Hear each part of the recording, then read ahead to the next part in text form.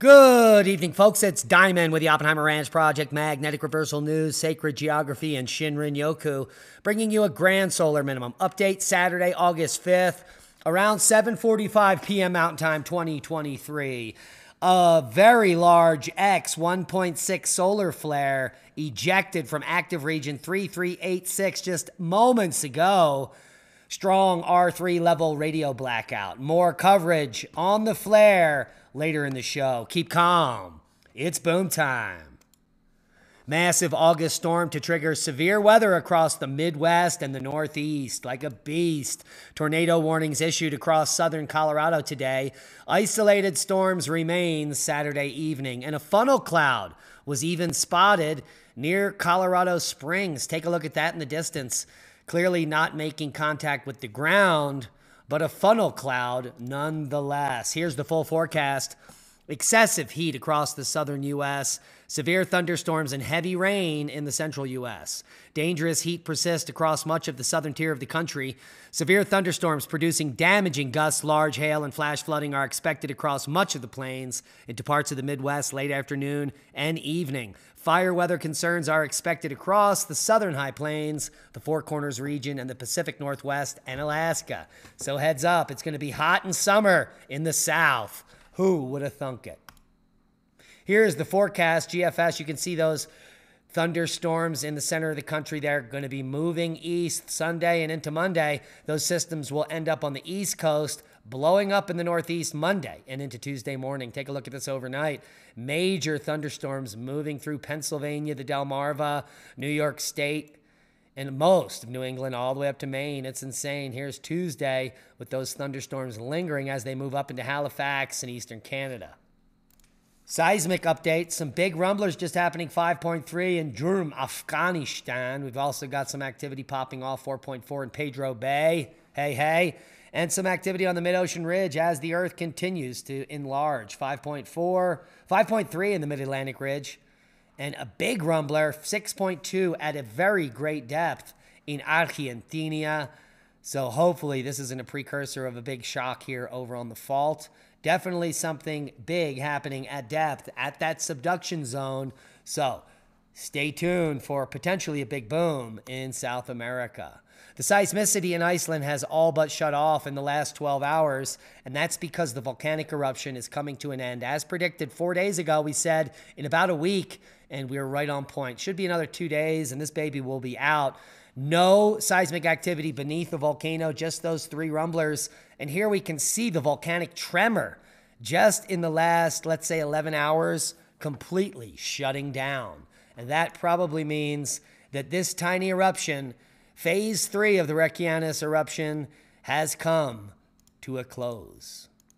Worldwide volcano news update. We've got, let's refresh this to make sure it's the most current information. Fuego to 15,000, Sabancaya to 23. It looks like Mayon also puffing, no distance there. Let's take a look. Abiko to 12,000. Sakurajima, take a look at this. The explosive eruption of the volcano continues. That's pretty impressive. And there's a city right below this, so can you imagine? Nerves of steel to live there. Semi-Sapoichnoi alert status has been lowered. And Shishaldin had another episode today. The 6th paroxysm since they began about a week ago. Dense ash emissions up to 9.5 kilometer ash column. Alert status was quickly raised to red and then back to orange as activity decreased. So Shishaldin is not done puffing and passing.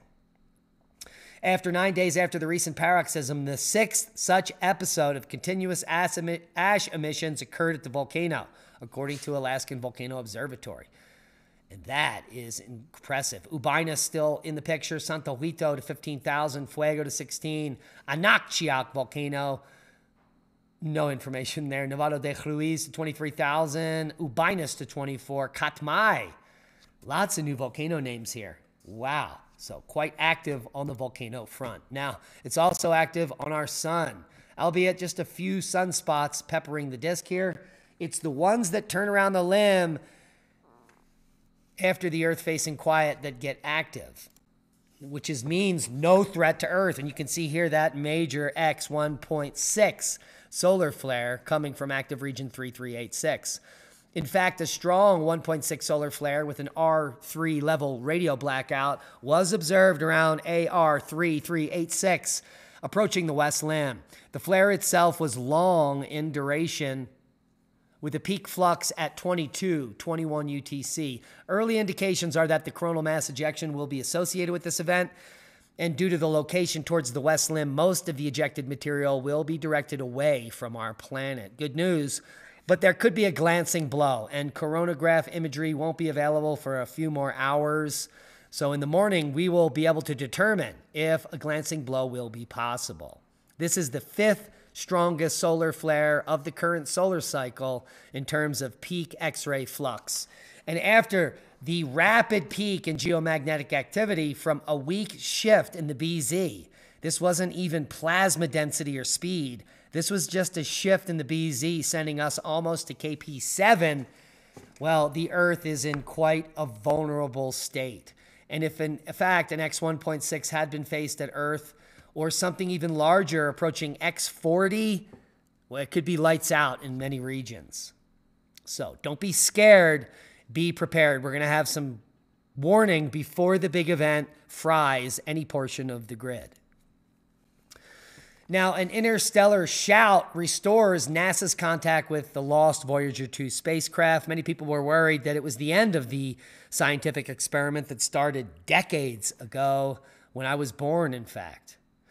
NASA's Voyager 2 was lost in space because of a mixed signal, but a command dubbed the Interstellar Shout and beamed across billions of miles has restored contact with the spacecraft after 2 weeks of silence. Good news, Voyager 2, which left Earth nearly 46 years ago, stopped receiving or transmitting communications in July, when controllers accidentally sent a command that shifted its antenna 2 degrees away from Earth. Hello, I wonder if anybody's fired.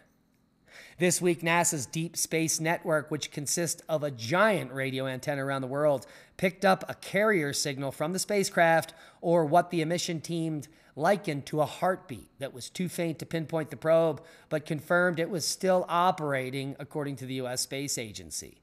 So engineers tried to send the spacecraft a command to orient itself back at Earth, and they used the highest powered transmitter at NASA's huge dish in the Australian capital, Canberra, according to NASA's Jet Propulsion Laboratory, and they did it. It may have been a long shot, but they heard back. We shouted 12.3 billion miles into interstellar space, instructing it to turn its antenna back to Earth, the laboratory said Friday, and after 37 hours, we found out it worked. And boy, did they get lucky. And I'm getting a little plucky. Now, superconductor levitates at room temperature. We broke this story when it came out, but the video they showed didn't show actual superconductive levitation. It showed more like magnetism, and questions still remain after more spooky videos are released from the Wuhan University, of all places. Let's take a look at the levitating piece.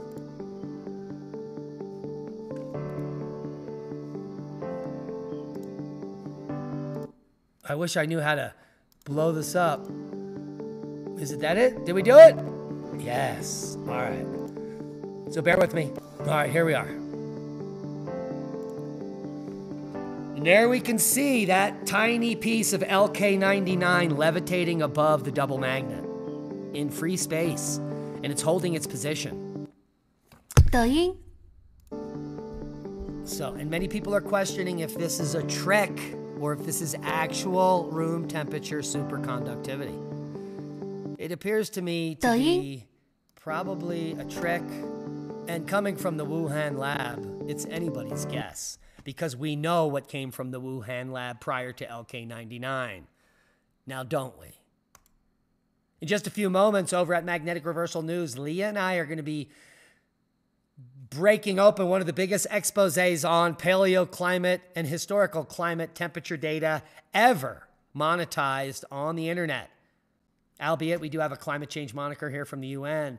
The medieval warm period has recently come into the headlines, where scientists are claiming that tree rings reveal it has not been this warm in the last 1,200 years. But in fact, proxy data and the temperature data show otherwise.